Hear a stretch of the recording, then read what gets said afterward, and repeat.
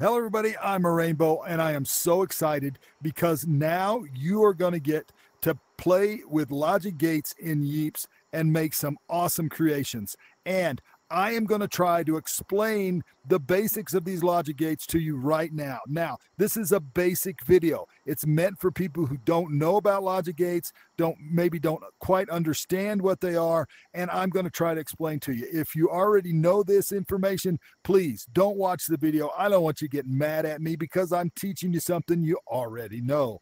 All right, now I'm just going to jump in. I'm going to explain each of the gates in Yeeps, show you how they're used, actually show you how they compare to each other, and kind of what you can do with them. So you can get started and find out what each of these gates does and maybe figure out clever ways that you can use it yourself. All right, let's get in and get started. Let's have some fun with this. All right, to start with, I got my little control platform up here. I'm using wireless transmitters to start the signal on each of these. I have an orange input that goes in. I have a green input that goes in. I have a red reset that resets my toggles that are holding the lines high. All right, I also have another reset on this side that resets that toggle over there, and there's a reason I have to set it separately, and I will explain it as I get there. So to start with, we're going to take these gates one at a time with the inputs and look at them and then kind of compare them to each one. So the first one is the AND gate.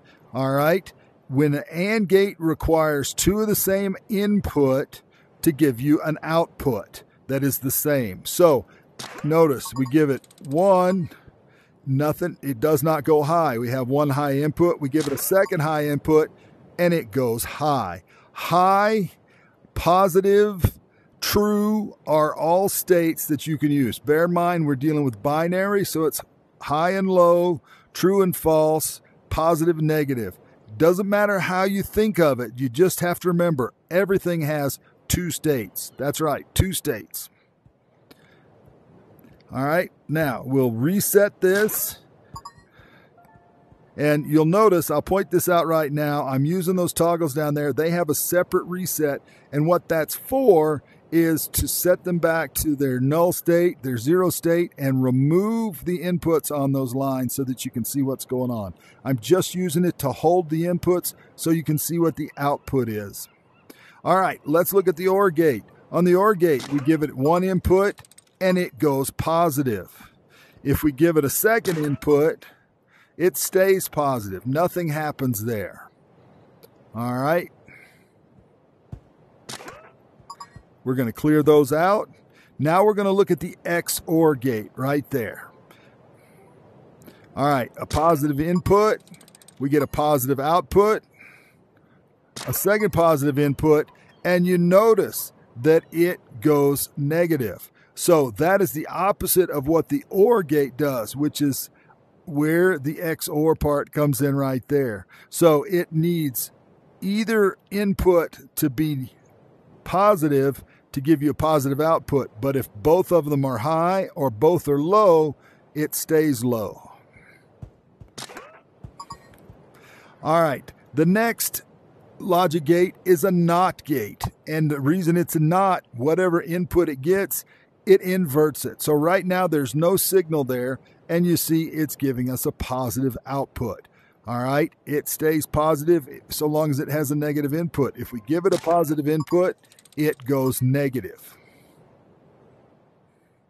We clear that out, you'll see it change back.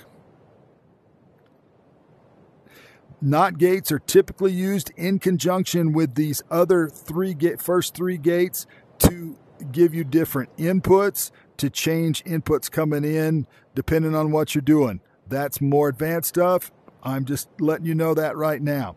All right, on the end there with the two lights on each side is the randomizer. Kind of looks like a question mark. I like how they did that. Anyway, when it gets an input, one side or the other will light up. Try it again. Oh, that worked out great. I didn't have to do it 15 times. So you notice the other side lit up. Try it one more time, see which side we get this time.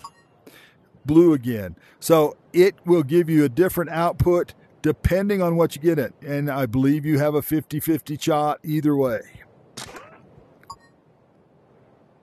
All right, the last one down there is a toggle. Yes, I was using toggles over there, but I'm going to explain the toggle now. Right now, you see the output of the toggle is high. I'm going to reset the toggle.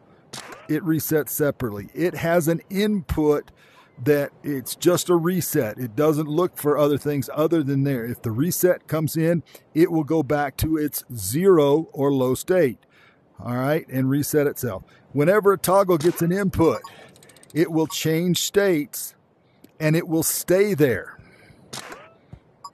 In this case, it's high right now, and it will stay high until it receives another input or is reset.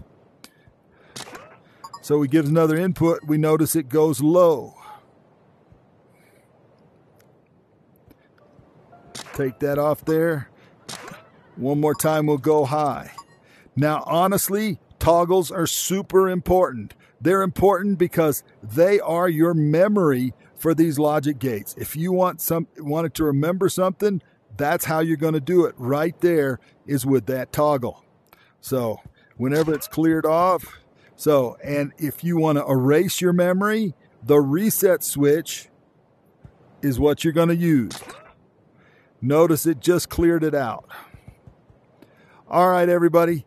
There's your logic gates right there. If you have questions, please hit me up in the comments. Hit me up in Discord. I'll be happy to answer as well as I can and try to explain it to you.